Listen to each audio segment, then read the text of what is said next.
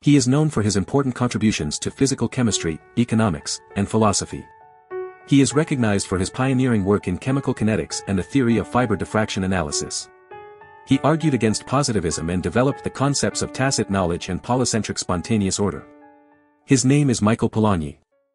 In the realm of knowledge and understanding, Michael Polanyi stood as a beacon of wisdom, challenging the prevailing belief in positivism. Born in Hungary, Polanyi was a man of many talents, making significant contributions to physical chemistry, economics, and philosophy. His relentless pursuit of knowledge led him to uncover the flaws in the positivist account of knowing.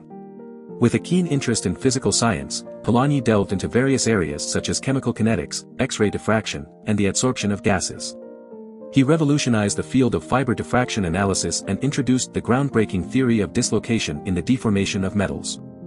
His expertise earned him prestigious positions, including a professorship at the Kaiser Wilhelm Institute in Berlin and later at the University of Manchester. However, it was in the realm of philosophy that Polanyi truly made his mark. He challenged the notion that observers could be perfectly impartial, highlighting the inherent imperfections in the positivist perspective. Polanyi believed that true knowing went beyond detached observation and required a recognition of the subjective elements inherent in the process. His groundbreaking concept of tacit knowledge and his advocacy for a polycentric spontaneous order in intellectual inquiry stood as a resounding rebuttal to the central planning that dominated the social sciences. Through his relentless pursuit of truth and his deep understanding of various disciplines, Michael Polanyi emerged as a philosopher who questioned the limitations of positivism. His ideas continue to inspire generations, reminding us that true knowledge embraces the complexities of human subjectivity and the interconnectedness of various fields of study. In the bustling city of Budapest, a young boy named Michael Polanyi grew up in a family of intellectuals and entrepreneurs. Born as Mihai Polaczek, he was the fifth child of Mihai and Cecilia Polaczek, both secular Jews with roots in the Russian Empire. As the son of a successful railway builder, Michael's early life was filled with privilege and opportunity. However, tragedy struck the family when bad weather caused a railway project to go over budget, leading to the loss of their fortune. Michael's father, the driving force behind the Hungarian railway system, passed away in 1905, leaving behind a legacy of ambition and determination. Despite these hardships, Michael's mother, Cecilia, established a renowned salon that attracted Budapest's intellectual elite. Surrounded by thinkers and artists, young Michael was immersed in a world of ideas and deep conversations from an early age. Little did he know that this exposure would shape his own philosophical journey. Growing up alongside his older brother Karl, who would later become a prominent political economist and anthropologist, Michael was no stranger to intellectual pursuits.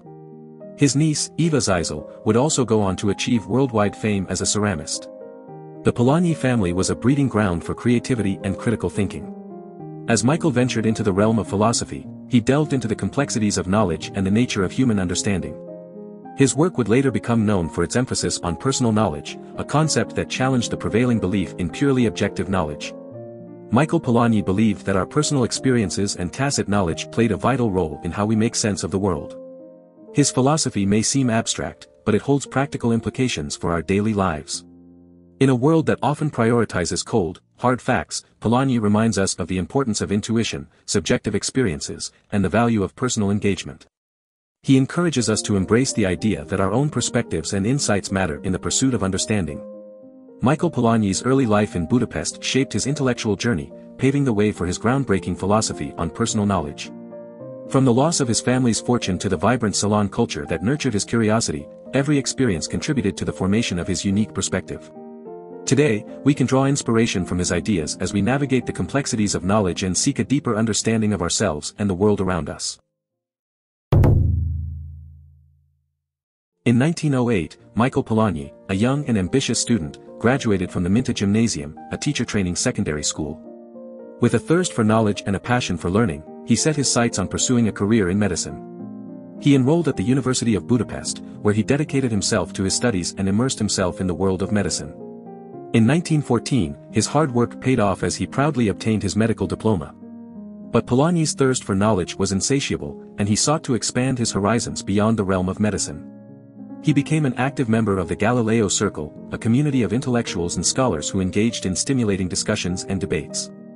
It was during this time that he formed connections and received support from influential figures like Ignác Pfeiffer, a renowned chemistry professor at the Royal Joseph University of Budapest.